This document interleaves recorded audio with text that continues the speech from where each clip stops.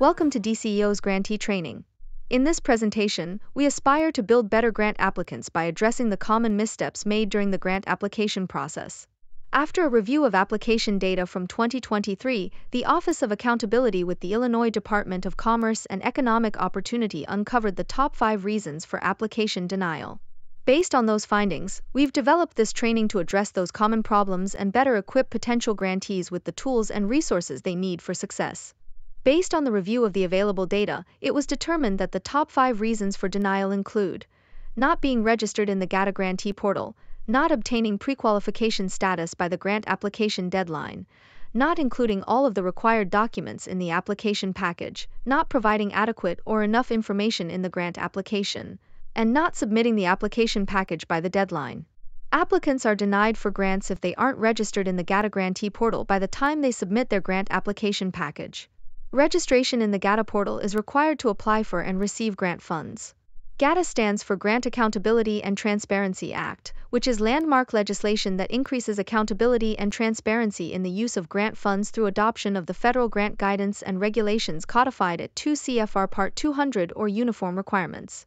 The GATA portal is a centralized location used by grantees, grant managers, and other administrative staff associated with grant funding. To register in the portal, visit grants.illinois.gov/portal.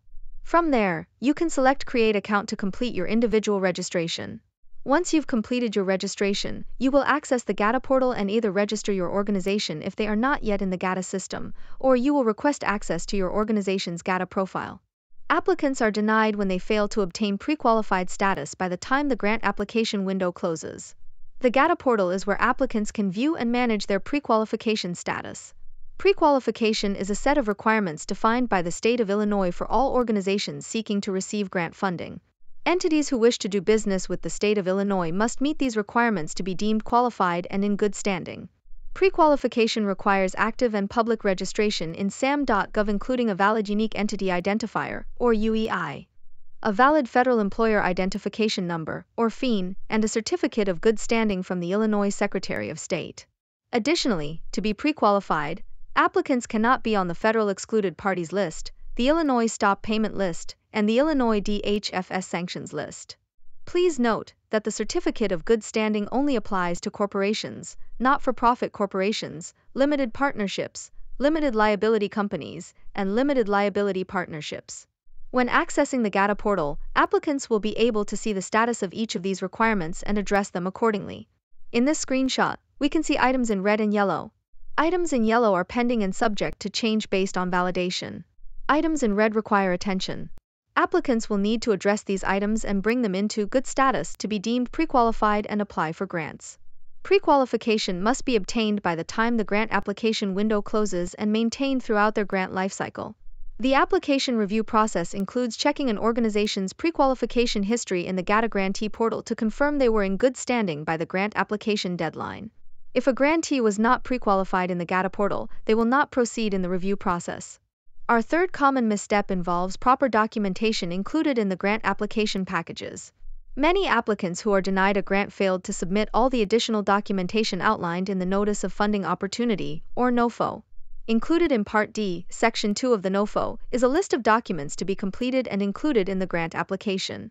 These documents can include but are not limited to program application, uniform grant application, uniform budget template, mandatory disclosure, and conflict of interest disclosure. The program application is the portion of the application package where applicants will use a narrative to best describe how their intended project meets the requirements of the grant program. These questions are program-related and is best to use as much detail as possible. And remember to refer to the application review criteria under Part E of the NOFO supplement to include and expand on your answers. The uniform grant application also needs to be completed for submission. This document details your entity information, contact details, program title, and estimated funding. The Uniform Budget Template is a Microsoft Excel workbook to be completed based on your proposed project's financials. Please note that the budget template needs to align with the funding request stated in your program application and uniform grant application. Also included is the mandatory disclosure and the conflict of interest disclosure. And if the grant program requires any additional forms or supporting documents, those will be listed in the application document section as well. Once you have completed all the required application documents, it's important to make sure they are signed by your entity's authorized signatory. Please note that all application materials must be submitted by the deadline posted in the NOFO. No extensions will be granted. It should also be highlighted that not all grant opportunities will require this exact set of documents. Some programs may have additional forms or templates to be completed outside of this collection. Please be mindful when reviewing the required documents for a grant application. A common issue experienced is receiving a low score on a grant application. This happens when applicants fail to convey key details about their program. During the merit review process, applications are judged on the criteria outlined in the NOFO. Applicants should use the NOFO and the criteria specified under Part E of the NOFO as a reference when completing their grant application. For instance, a good grant application should address a need in the applicant's community and how their program will make an impact. Applicants should be able to provide examples of similar successful programs or projects.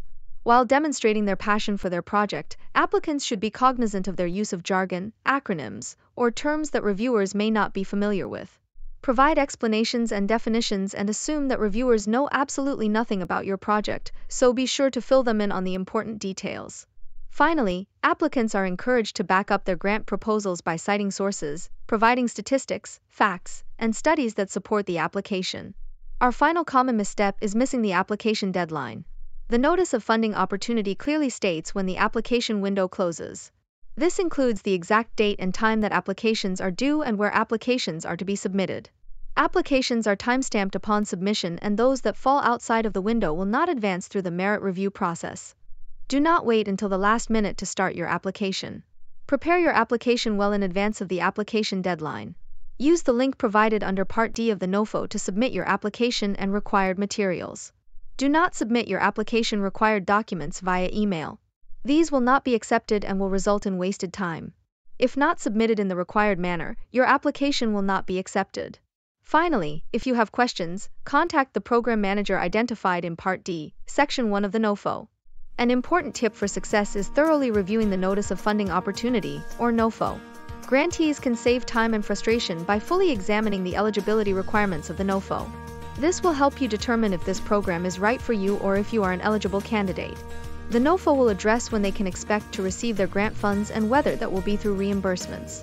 Grantees should be prepared to cover costs in the event that cost sharing and matching is required. Share the NOFO with your team to ensure understanding. Use the NOFO as a checklist while completing your application. Address each section of Part E, application review information, and remember to proofread your work before submitting. We invite you to attend trainings and office hours provided by the DCEO Office of Accountability. You're welcome to come learn from the experts and explore available resources.